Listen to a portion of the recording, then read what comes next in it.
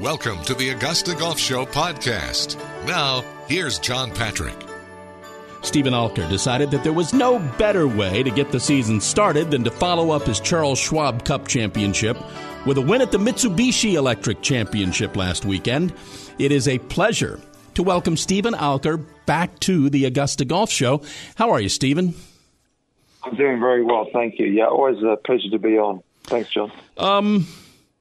Let me start with this. Shortly after this tournament last year, you lost your caddy, Sam Workman, to cancer. Yeah. How much were you thinking about him last week?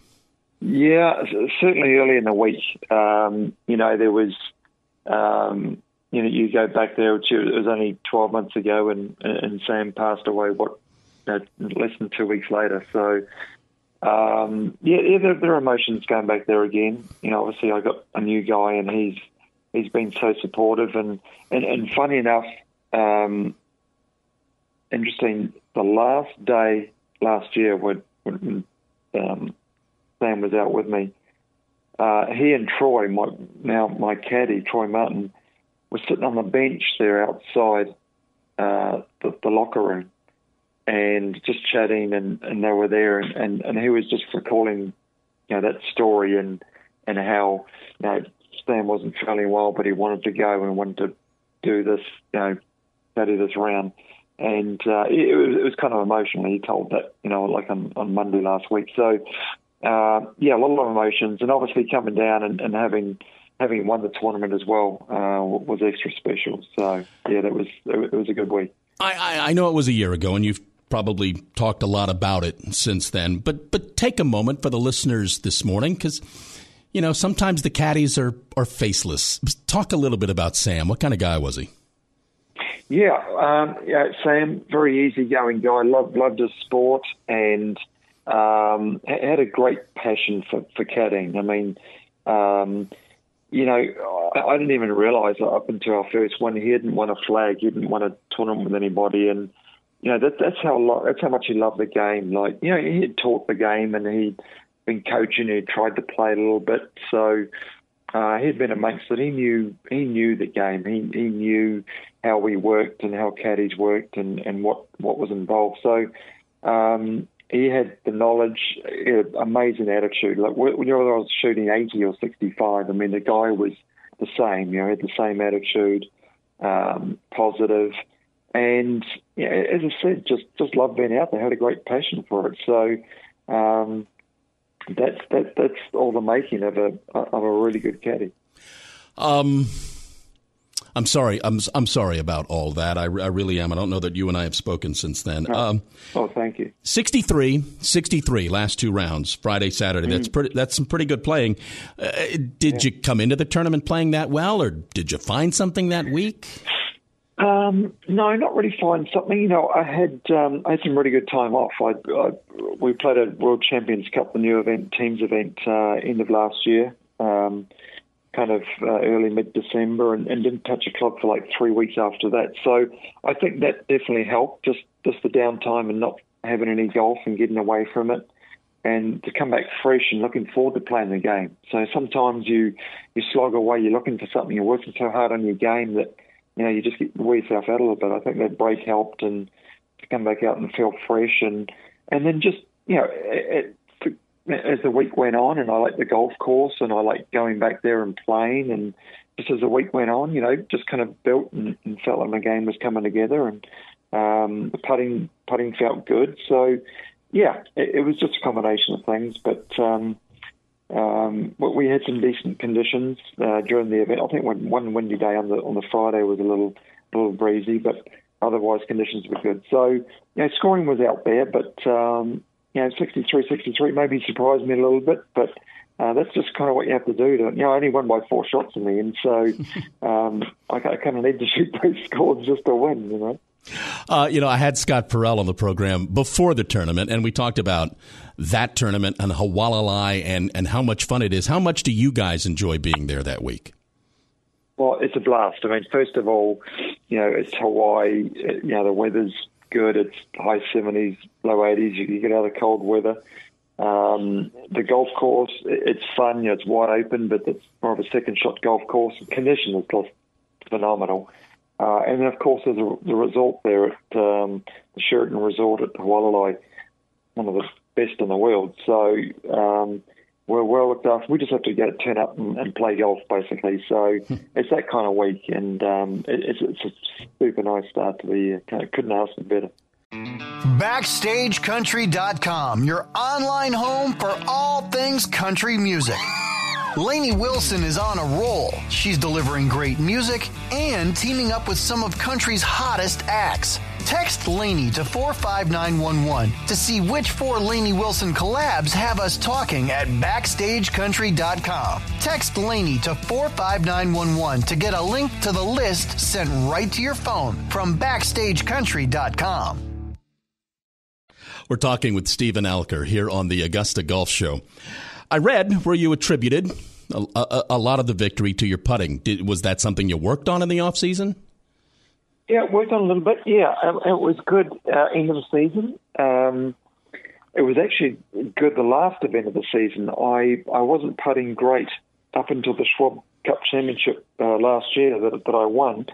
And just that week, like the weekend before in Boca, just kind of found something that kind of freed up my putting stroke a little bit. It was getting very stiff and rigid. It just didn't feel loose and free, and kind of freed it up a bit in Phoenix the last week and ended up winning there.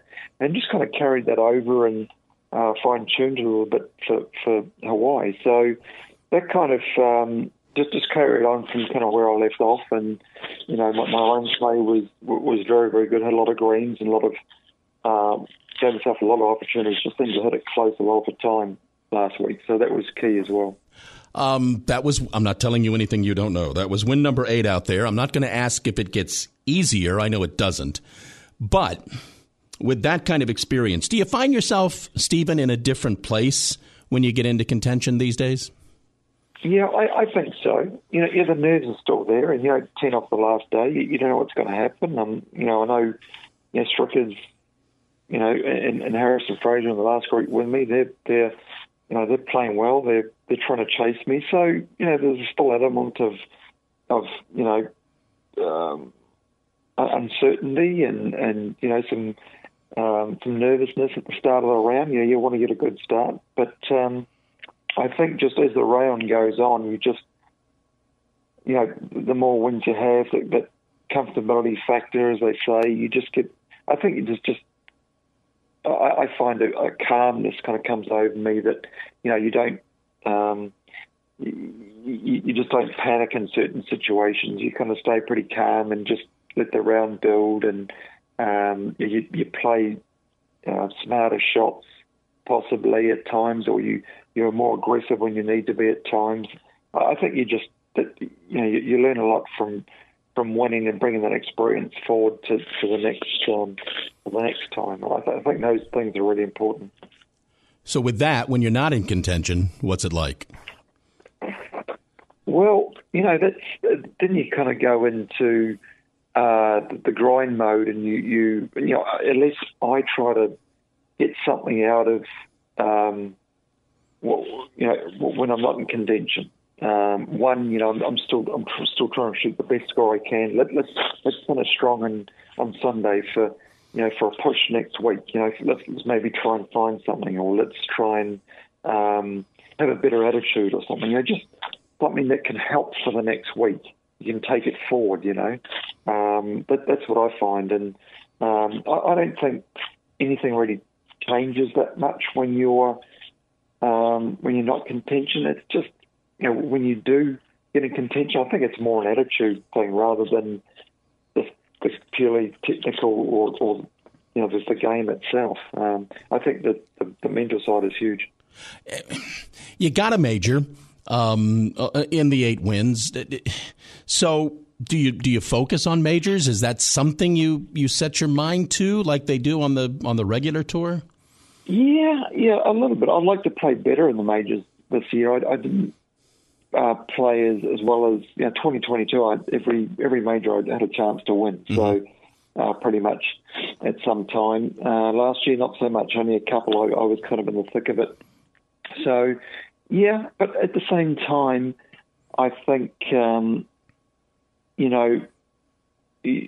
the game just kind of builds when you're not thinking about it too much. I want to have a focus on that and prepare for it, but I don't want that to be my total focus. So if the game's coming around and it's feeling good and it's good that week, well, it's good that week. But I think, I certainly like to play better in some majors, but it's not going to be the be and all end all and total focus at the start of the year.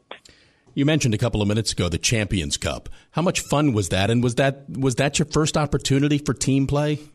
Yeah, that was a blast. I think numbers-wise, we had 6 on a team and we're playing the 9-hole matches and a lot of points available. And I think for the first one, it was the organisation was amazing for putting this together so quickly and getting the guys together and getting the golf course and the whole setup and to have it come down to like the last hole basically of the event to see who won.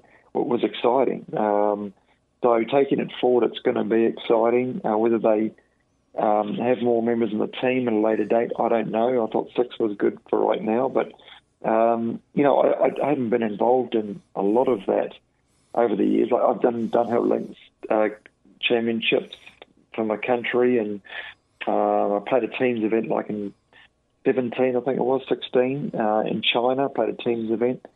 So yeah, a couple, but to be amongst that company like Hall of Famers and major champions and guys who'd played Ryder Cups and President's Cup, it was exciting. It was a lot of fun. I had an absolute blast, and my wife did too. The girls were hanging out, and it was a real fantastic team atmosphere. So, do we add you to the list of those who, once they get on a team match, just want to do it again? Oh, totally, absolutely. And I think the format being what it was, totally unique format. I think I'd love to be in another team. I think Ernie's probably going to be captain again for internationals. So he's a good man to play for. Stephen, congratulations. Way to start the year. Great job. Thank you for taking the time to do this. I always appreciate you coming on the show. Well, thanks for having us. I appreciate it. Always a pleasure to be on.